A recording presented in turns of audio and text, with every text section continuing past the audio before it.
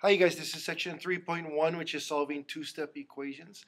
I'm going to do a bunch of different type of problems for you guys so you can see how I want them done. And there is going to be a homework check at the end, so make sure you watch this. So I do want to see it either on the back of an agenda or on your homework somewhere. Okay, so here's a few different problems that I'll do them color-coded so you can see. First thing is when you have a two-step equation is you want to draw the line down so you can balance both sides of the equal sign. Whatever you do to one side, you have to do to the other. Okay, if I have 3 times x minus 4, I want to get rid of the minus 4 first because I'm trying to isolate the x by itself. So if I plus 4 to this side, that's gone because it becomes 0. And I drop down to 3x equals, and 8 plus 4 is 12. And that's your first step. The second step is going to be getting rid of the 3. So if it's 3 times x, I need to do the opposite. If it's 3 times x, I need to divide by 3. And notice I put it over 3. So don't put like divided by 3 like this. Okay, just write it over 3 so you can see the steps really clearly. And then this becomes 1x, or just x, is equal to 12 times 3 is 4. Okay, you can see how clear that is. One step is plus 4. Second step is divided by 3. And then you got your answer. Okay, the second problem, if I have negative 2x plus 6, this time I want a minus 6 from both sides. Okay, because I want to get rid of this plus 6 to make it 0. I drop down the negative 2x. Notice I drop down the negative with it. And then 8 minus 6 is 2. And now when I divide, I need to divide by the negative 2 to get rid of this, so it becomes 1x is equal to negative 1. Okay, if it's negative 2 times x, I need to divide by the negative 2 to make it equal to a 1x. Okay, in the third problem over here, I have 4 minus x. So on this one, you have the x first, and this one, the x is second. The 4 in this one is what throws people off. This is actually a positive 4. So what you need to do is minus 4 from both sides, because this is like saying a positive 4 if it's in front.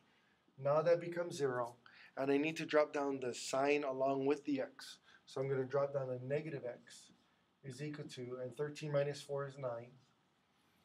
And that's like having an invisible 1 here. So this is actually like saying negative 1x in a way, if you want to think of it that way. So if it's negative 1 times x, I need to divide by the negative 1. And then I get x is equal to, and this would be gone, negative 9. So you can see first step is going to be a plus or minus. Second step in this case was always dividing, dividing, dividing. And you can see I want you to put it over the, underneath as a division. Okay, so just make it as a fraction. Okay, here's a couple different types of problems here where it's going to be x divided by 4 or 1/5 x plus 7, etc. So I still need to do the first step is still going to be the same. I need to get rid of this 5, so I'm going to plus 5 to both sides. And again, draw the line so you can see whatever you do to one side of the equal sign, you need to do to the other as well. This is gone, so I'm left with x over 4 is equal to 6 plus 5 is 11. And this is where it's going to be different than the other one. If it's x divided by 4, I need to times 4. So when I times 4, I want you guys to put it in parentheses on the outside like this. So it's showing that it's timesing this side times 4 and this side times 4. That cancels this out, the denominator out, because it just becomes 1x. So x is equal to 4 times 11 is 44. There's your two steps. Plus 5 times 4, and I'm done. Okay, on the middle one in the green, instead of writing it as x over 5, sometimes you can write it as 1/5 x. So be careful. That's just the same as x over 5. Okay, just written a little differently. But I'm going to show you how to solve it if it's written as 1/5 x. So what I want to do first step, minus 7, because I want to get rid of this. So now I'm left with 1/5 times x is equal to negative 8. And now what I want to do is, in this case, I multiplied it by the denominator to get rid of it, the 4. So that's also multiplying it the same thing as like 4 over 1, okay, by the reciprocal. So I would multiply this by 5 over 1, or just 5, same thing. That way it becomes 5 over 5, which cancels out, cross cancels out, and get x is equal to negative 40. Okay, so first step was minus 7, second step is times 5, or 5 over 1. The reason I did it this way is because if you have a fraction like this, this is what you would do. You would get rid of the the negative 6 by plus 6 to both sides. And now I'm left with 2/3 x is equal to 12.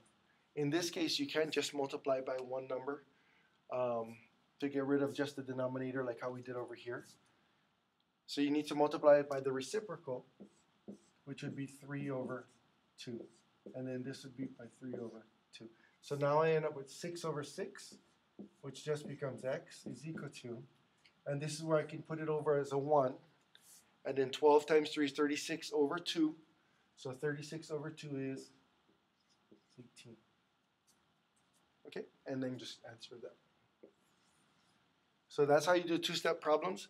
I'm going to show you next how to write a two-step problem from word problem as well as a kind of a tricky problem. So here's the next one. Haku wants to buy Lay's. They cost $8 each. Shipping is $20. How many can she buy if she has $100? Okay, so you have your equation. The key word here is $8 each. So if it's $8 each, it would be 8 times x. X is a number of Lay's. Okay, so if x equals the number of Lay's, 8x, and the shipping is a set $20, so plus 20. So she's spending 8 times how much ever Lay's plus 20 equals 2, and she has $100. There's your equation.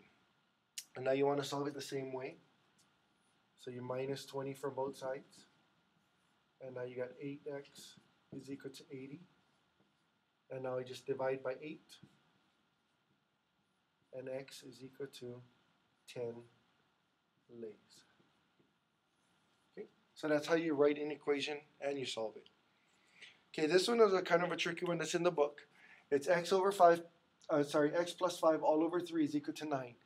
If I draw my line down the middle, whatever I do to one side, I need to do to the other. If I have 3 on the denominator here, I can multiply this by 3/1, or just 3. Multiply this by 3, and that gets rid of the denominator. Okay. And now I'm left with x plus 5 is equal to 27. And now I can just minus 5 from both sides. That gets rid of that, and I'm left with x is equal to 22. Okay? So you're going to need that one for one of the problems on the homework.